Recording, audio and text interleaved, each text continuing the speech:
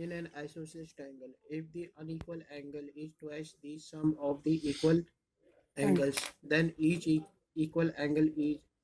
देखो हमें क्या बोला है, ये एक आइसोसेलेस ट्रायंगल है,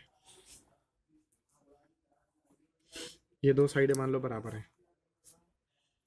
ए बी सी बराबर है, तो ये एंगल क्या होगा, ये एक्स होगा, ये भी एक्स होगा।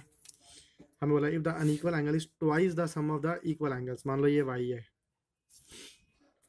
हमें गिवन क्या है, Y is equal to double of 2x। Y कितना हो गया, 4x। ठीक है, वाई कितना हो गया, double the some of the two angles. Y is equal to क्या है, हमें गिवन है Y is equal to double the some of equal angles. Y आ गया 4x। Now in triangle A B C, triangle A B C में क्या होता है, ये कितना होता है 180 डिग्री, तीन एंगल का सम।